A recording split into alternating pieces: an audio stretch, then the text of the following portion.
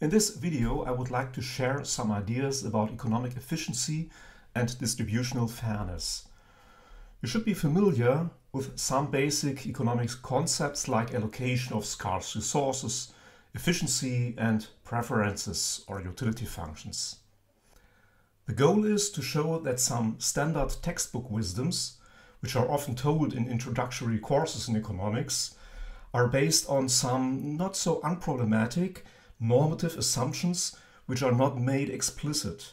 And if we relax them, then we will arrive at very different results with different policy implications. Let us start with a brief recap about efficiency.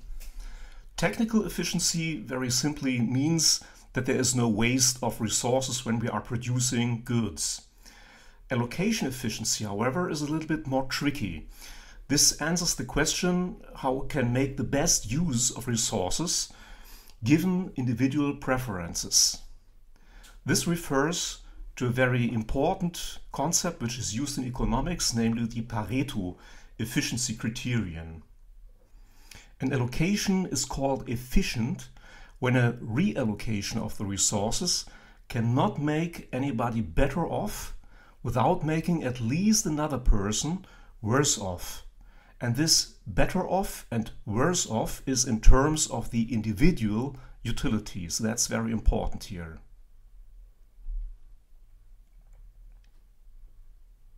Economists see efficiency, economic efficiency, as an imperative which directly follows from the normative economic principles, namely to make the best use of the scarce resources. I think that's quite clear.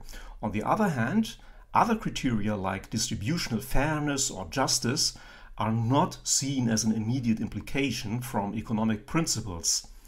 And therefore, most economists share the view that fairness or justice criteria are often seen as given from outside economics. Once when these fairness criteria or justice criteria are given, then economists could explore how to achieve these fair situations or these fair outcomes in an efficient manner. And they also highlight the potential goal conflicts between efficiency and distributional fairness. However, this requires that we can logically disentangle efficiency and distributional fairness. And in this video, this view will be challenged. Let us start with a very simple example which you sometimes can find in textbooks or in introductory courses in economics. Let us assume that we have a resource allocation such that we achieve a cake which is split up into 4 parts. Let's say that we have 4 persons and the size of the cake is 16 and each person has a size of 4. Okay, this is situation A, and now let us compare this to another situation, another allocation of resources, so that the resulting cake is larger, namely 25, and the allocation is as such: 3 persons have a size of 5 and 1 person has a size of 10. Is this a Pareto improvement? Or in other words, is situation A efficient if we could also achieve situation B? You clearly see when applying the Pareto efficiency criterion that situation A is not efficient because we can make all better off without making another one worse off. So the Pareto efficiency criterion is not fulfilled in situation A. Henceforth, if we're answering the question, is this a Pareto improvement if we are reallocating the resources and move from situation A to situation B? The answer is clearly yes. But now you see that in situation B, the inequality is much larger. 1 person has a cake size of 10 and the other 3 have only 5. So we can see this as, let's say, unfair or unjust, depending on your fairness criterion. So we might think about a kind of redistribution, so that the person who owes 10 is perhaps taxed and has to give up 1 unit to each of the other persons. So this is a kind of redistribution, and the result of this redistribution would be an allocation like in situation C. 3 persons have then a cake size of 6 and the other person a size of 7. Again, the question, is this a Pareto improvement? We see 3 persons are better off, 1 person is worse off. So the Pareto efficiency criterion is fulfilled for both situations. So moving from B to C is not a Pareto improvement, and moving from C to B is also not a Pareto improvement, because always 1 person, or at least 1 person, is worse off. So the answer to the question here is clearly no.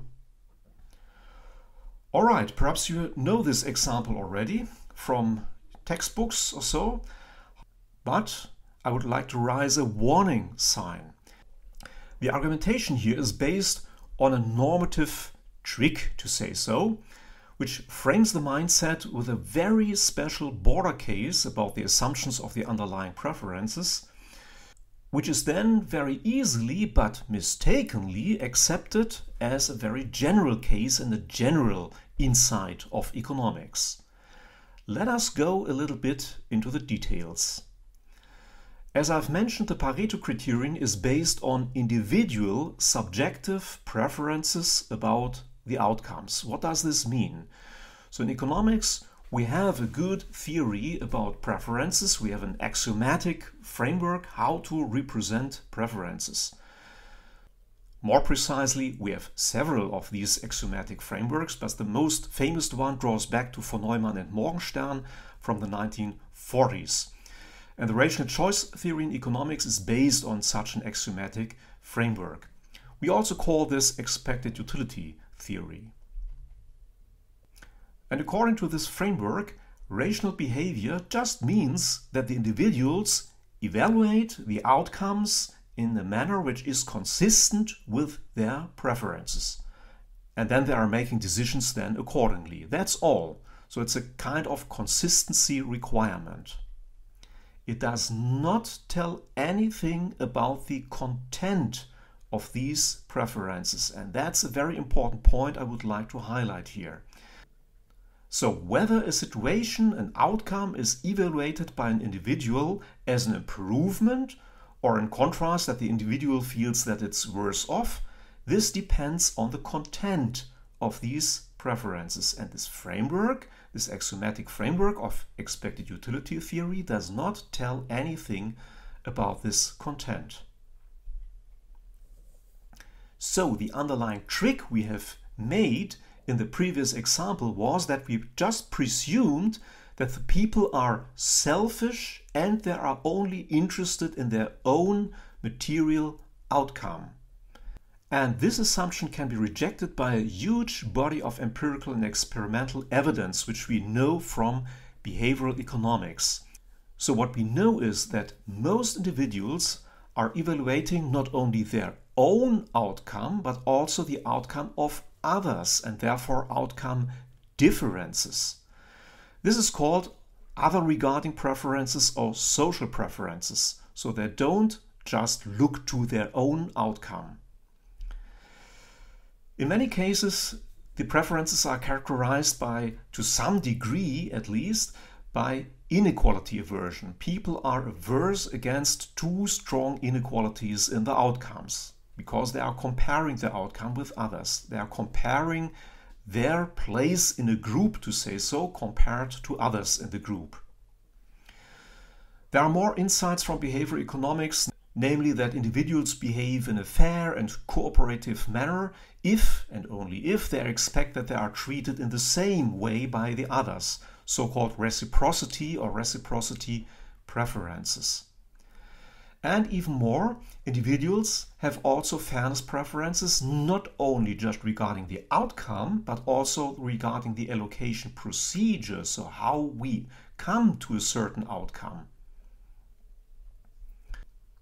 So again, the rational choice approach, the expected utility theory, does not presume any special preferences. Economists have the tendency to assume selfish preferences and that individuals are only interested in their own material outcome as a convenience assumption, which is a special assumption, but not the general case. In In behavioral economics, many attempts have been done to model these kind of other regarding preferences, social preferences or inequality aversion. And here, for the purpose of this video, I will just introduce briefly into the so-called Fehr-Schmidt preferences, which is a relatively old concept. These Fehr-Schmidt preferences look like follows. Let's say that we have n individuals. In our example before, n would be 4. The individual I has a utility function ui, which looks like follows. The first component is xi. So this is simply the material outcome of this individual. In our case, the size of the cake piece, to say so. And then we have two additional terms. And let us first have a look to the first term here. What do we see here? There's a max function. And here we have two arguments, 0, and this is the difference of another individual j, the outcome of another individual j minus my own outcome. If this difference is positive, then the max function will count this difference. This is then summed up. So all difference where others have more than me, all these cases are counted together and then divided by n minus 1. So what this function is doing here, it counts kind of the average of all the cases where the others have more than me. The second term has the same structure, but here it's the other way around. This counts where xi is larger than xj, so where this difference is larger than 0. So all the cases where individual I has more than individual j. Also summed up, normalized by dividing by n minus 1. And then we have to take into consideration these two terms, alpha I and beta I. These terms should be positive, so beta should be seen as between 0 and 1, and alpha is typically larger than beta, which describe the degree of inequality aversion. And they are doing this in a kind of asymmetric manner. People are more averse against cases where others have more than themselves. So this is reflected here in the parameter alpha, which is seen as typically larger than beta. And beta, these are the cases where I have more than others. So also these cases, in these cases, people feel a little bit uncomfortable or have a little bit compassion with others. So they feel sorry that they are so much better off than others. So this is also diminishing the utility. Look, both terms have a negative sign. So all cases where either others have more than me or I have more than others is seen as utility diminishing. That's inequality aversion. In case that alpha and beta would be exactly 0, so the terms T1 and T2 drop out, then we have simple selfish preferences and the individuals are only interested in their own material outcome. So this is included here as a special case. But in general, alpha and beta should be seen as positive numbers. All right, for all who are interested in this source, this is the original publication by Fehr and Schmidt. You see that it's meanwhile more than 20 years old, but in the meantime, more models and more differentiated models of inequality aversion has been developed in behavioral economics, but for the purpose of this video, this relatively simple model is completely sufficient. This concept by Fehr and Schmidt was already successfully applied to a couple of experimental results, in particular from ultimatum bargaining games, where the topic is also how to split up a cake. Let us apply this concept to our previous situation. You see here these three allocations A, B, C. As a reminder, we have here the Fehr-Schmidt preference function, and let us assume specific parameters, namely alpha is equal to 1 and beta should be equal to 0.8. As a remember, beta should be between 0 and 1. Now let us again consider the question whether the movement from situation A to B is a Pareto improvement and from B to C is also a Pareto improvement or not. Good, let us apply this utility function to the first situation. Here everybody has the same size of the cake, namely 4, so there are no differences. So the first term is 0, the second term is 0. The utility just stems from the material outcome, namely 4. That's quite obvious and very simple. What about situation B? Here the utilities are as follows. We start with a green agent here, with a green piece of the cake, which has the size 5. And then minus alpha, alpha is 1, times 1 by n minus 1. Okay, we have n equals to 4 players, so this is 1 by 3. And then there's just one situation where this agent has less than another agent, namely if you're comparing the green with the red agent, and here the difference is 5. So if we are putting these things into the formula, the outcome is 3.33. And for the red individual who has 10, we put this into the utility function. First term is 0 because nobody has more than this individual, but the second term applies here. So 3 times the individual is aware that he or she has more than the others. Okay, beta is 0.8. You find it here. Again, 1 by n minus 1 is 1 by 3. The difference is 5. And this is observed 3 times. So it is summed up for all these 3 cases here. And the result is 6. So if you now compare, is this a Pareto improvement if we are going from A to B? Then the answer is, oh, no, it isn't. Although the green individuals, to say so, have a larger piece, namely 5 instead of 4, they feel uncomfortable, they feel treated in an unfair manner because there is another individual which has much, much more than they. So therefore, the new allocation is seen not as an improvement. Materially it is, but not in terms of utility if we are considering fairness criteria or inequality aversion. The red individual experience an improvement, that's true, but not all, and therefore the answer to the question, is this a Pareto improvement? The answer is no. Now from B to C, does a redistribution help? We are taking these numbers here and putting them into the Fehr-Schmidt utility function, and the result is like follows. You see the structure is the same, but the difference is only 1, so that the green agents now have a utility of 5.67 roundabout, and the red individual has a utility of 6.2. So if you compare these numbers, all persons are better off. So the answer to the question, is this a Pareto improvement, is yes, it is.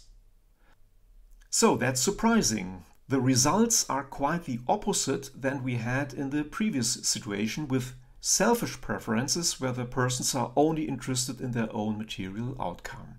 So if we are summing up, we have opposite results than in the case of selfish preferences, and moving from situation A to B is here not a Pareto improvement, although all have material seen a higher outcome, but the outcomes are more unequal and therefore seen more unfair, and therefore the subjective evaluation of the new situation B is seen as inferior by 3 of 4 persons. So it is not a Pareto improvement. While the improvement from B to C is very clear, so redistribution here helps, all individuals feel better off, including the text person in red color, as you have seen. So also this person would prefer situation C over situation B. So what we have learned here is that changing the underlying preference assumptions, namely from selfishness to inequality aversion, modeled by Fehr-Schmidt preferences in this case, drastically changes the efficiency assessment of the outcomes. So what is the conclusion of this video? First, in the very general case, if we allow for arbitrary preferences, which might eventually also include other regarding preferences, then it is not possible to logically disentangle efficiency and distributional fairness concerns. This is only possible in a super special case of pure self-interest.